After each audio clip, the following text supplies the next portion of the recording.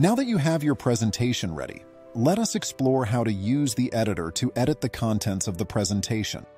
This editor is similar to that of PowerPoint or Google Slides. On the left is the Slide Navigator, where you can see all the slides in the presentation. The center panel shows the current slide, where you can edit the contents of this slide. The right toolbar has options which allows you to change settings for the entire presentation. Below each slide, there are contextual options which allows you to configure content and design for that particular slide. Let us first go and modify the title of the presentation.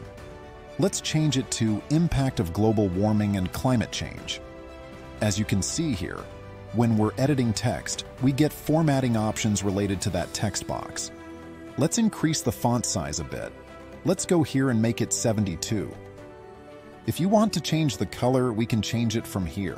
Let's make it blue for now.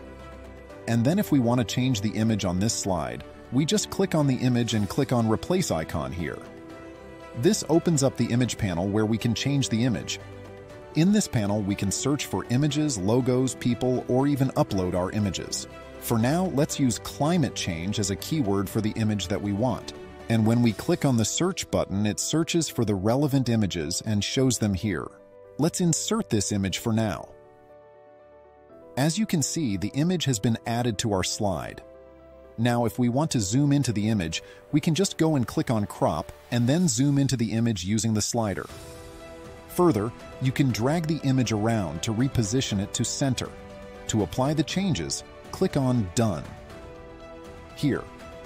And with these changes, our intro slide is as we intended it to be. Let's move to another slide and change how content is displayed in it. For example, in this slide, what if we wanted to remove the icons, which is placed along with the text? To do that, just click on the type icon here and select the option Bullet List. The slide now converts to a bullet list without any icons. There are multiple display options available for each slide that are contextual to the slide. Now let's say we do not want this image at all. We can either go and delete it here, or we can go and change the layout from here where it shows us all the possible layouts for the slide. There are multiple layouts available here for you to explore. Now, when it comes to design, there are multiple ways you can change the design. You can change the entire visual language of the presentation through templates or styles. There are multiple styles available, each having their own visuals and patterns. For now, we are going to skip changing this, but this is something you should definitely explore. To change just the color and font of the presentation, go to the Themes section in the toolbar. You can select any theme from here by just clicking on it, and it instantly updates all the slides in the presentation. And you can also change the font by switching to the Fonts tab and then selecting an available font. Now that the design is done, let's go and explore one of the slides which has a chart in it. As you can see, this chart already has some data plotted on it. If you want to edit the data for the chart, you just click on Edit Slide Content here, and it shows the data of the chart in a tabular format. Here, you can either add a row, you can even delete a row, or you can change the values of a data point. Click on Save button once you are done, and the chart updates. To change the chart type, use Type option and select from the list of chart types that we support. To add a new slide to the presentation, use the Add Slide option. When you click on it, it opens up all the slide templates that are supported.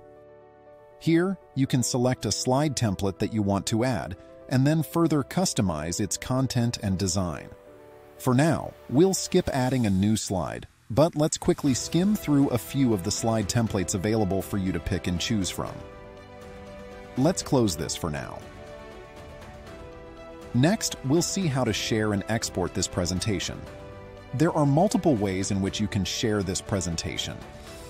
The easiest option is to publish the presentation as a live link. In the Publish screen, just click on Copy Link button, and then you can send this link to anybody over email or even post on social media. Anyone with access to this link can then view the live presentation. Alternatively, you can also download the presentation as a PPT or a PDF file by using Export option. Here you can download the presentation as a PDF file or even export as a PPT file. In addition, if you want to collaborate with your team members to edit or review the presentation along with you, you can use one of these options, wherein you can invite team members using their email. This concludes our tutorial for now. There are a lot more features available in Presentations.AI, which we will cover in the other videos. Thank you for watching.